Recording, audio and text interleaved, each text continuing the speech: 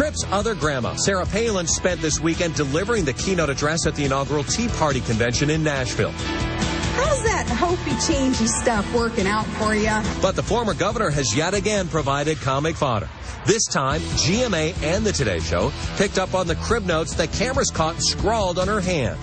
The reminder she jotted down on what's being called the Alaskan teleprompter: energy, tax, and lift American spirits.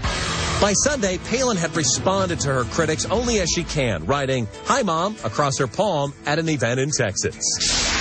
And Sarah left the door open for a possible presidential run. She is not committing, but she's not saying no either.